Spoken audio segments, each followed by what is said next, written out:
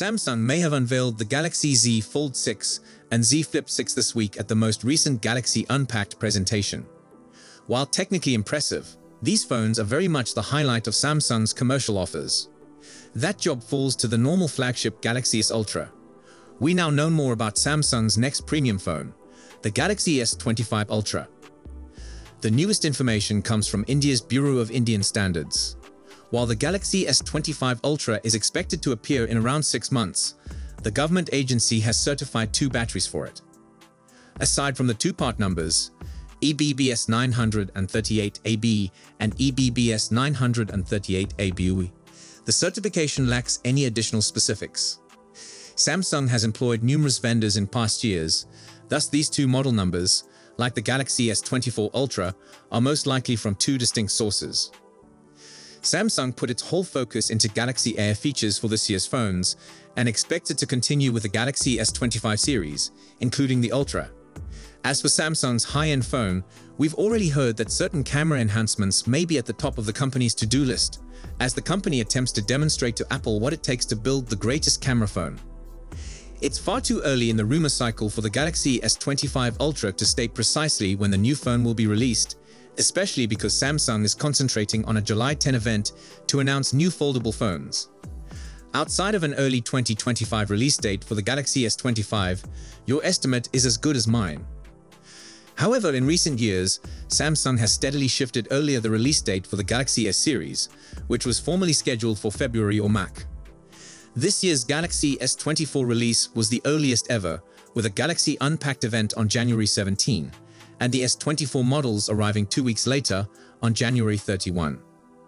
If Samsung shifts the Galaxy S25 Ultra sale date any earlier, the launch event will coincide with CES 2025, an event when Samsung traditionally showcases its TVs and smart home devices.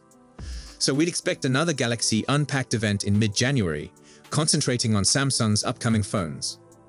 This year, Samsung hiked the price of the Galaxy S24 Ultra to $1,299, up from $1,199 for the Galaxy S23 Ultra last year. That appears to rule out a price increase for the Galaxy S25 Ultra, although the cost of premium phones is increasing. Indeed, analyst Ming-Chi Kuo believes that the Snapdragon 8 Gen 4, slated to power the Galaxy S25 Ultra, will increase the phone's pricing. However, it is still early, and we will most certainly hear more pricing speculations as the end of 2024 approaches. After switching to titanium for the frame of the Galaxy S24 Ultra, we don't expect Samsung to make a change for the S25 edition. Similarly, Samsung has adopted the same basic design for subsequent Ultras, with the cameras stacked vertically on the back of the phone with the lenses protruding slightly from the back. We don't expect that to alter either, but leaked TAD renderings, which are expected to arrive in the coming months, will tell the story. The display size on Samsung's entry-level device will grow to 6.36 inches, up from 6.2 inches on the Galaxy S24. A similar report suggests that the Galaxy S25 Ultra screen will be around 6.9 inches, a slight increase above the 6.8-inch display on the S24 Ultra, although we're not sure how much credence to place in that assertion. Recently, phone manufacturers have been striving to outdo each other by increasing the maximum brightness of their mobile screens. Indeed, Samsung has played this game as well, increasing the maximum brightness of the Galaxy S24 Ultra to 2600 nits, up from 1750 nits on the previous model. We wouldn't be shocked if the Galaxy S25 Ultra raised the stakes even more. A recent ICE Universe leak suggests that the Galaxy S25 Ultra would have a curved design, akin to the much-maligned Galaxy Note 7. The Galaxy S25 Ultra also looks to be the thinnest Ultra smartphone to date, with a total thickness of 8.4 mm, surpassing the Galaxy Note S20 Ultra in this regard.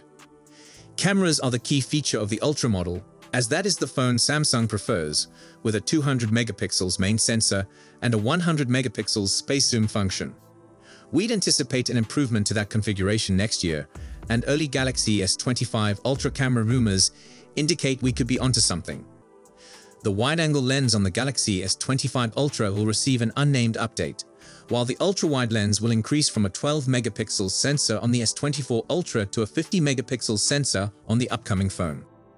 While the camera settings on the ordinary Galaxy S25 and Galaxy S25 Plus may not differ significantly from their predecessors, another Galaxy S25 Ultra camera rumor suggests that the ultra-wide and second telephoto lens sensors might be upgraded to 50-megapixel sensors. That means both of the S25 Ultra's telephoto cameras will have 50-megapixel zoom lenses with 3x and 5x zoom ranges.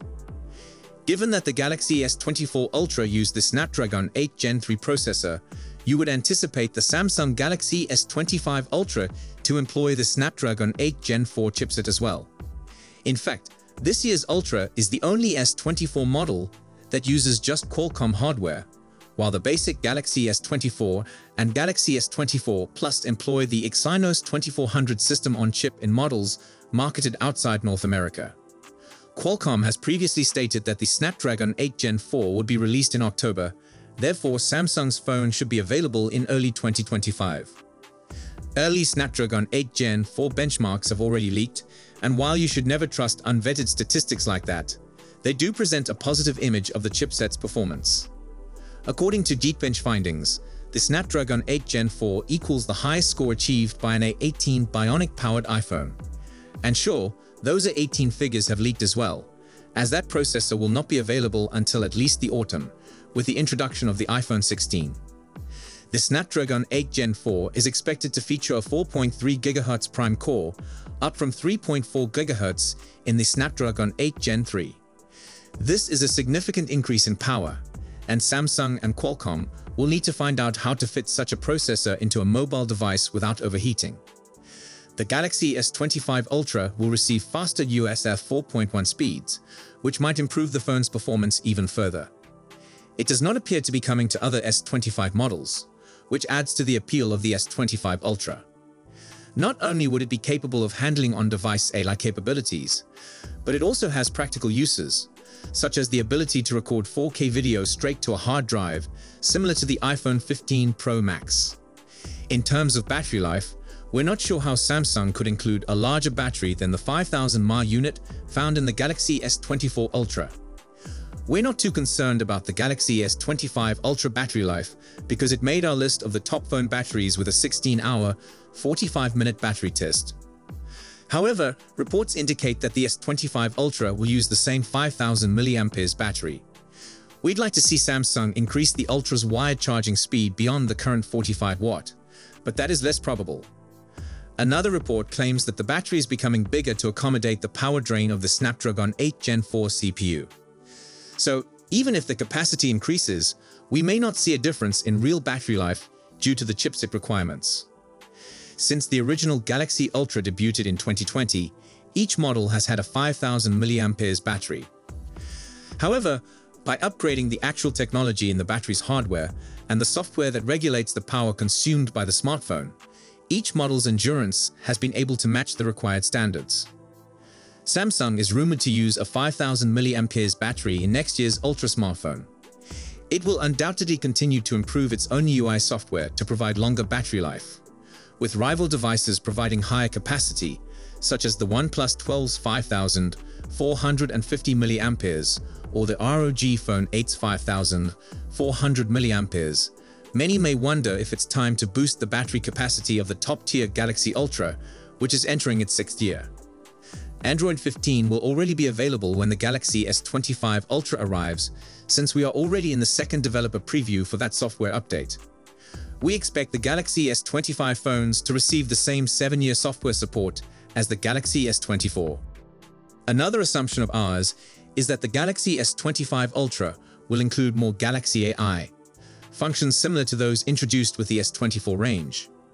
There is no news on what those features will be or whether any would be limited to the higher-end Ultra. With the Galaxy S24, all 3 versions feature the same Galaxy AI functions, meaning the entry-level S24 can perform the same duties as the premium Ultra. Though it may be too early for you and me to consider the Galaxy S25 Ultra, it's reasonable to assume Samsung has already given much attention to what will go into its next gadget. And we should learn more about such initiatives as the S25 Ultra's debut date in 2025 approaches. So share your thoughts in the comment section. See you in my next video. Goodbye.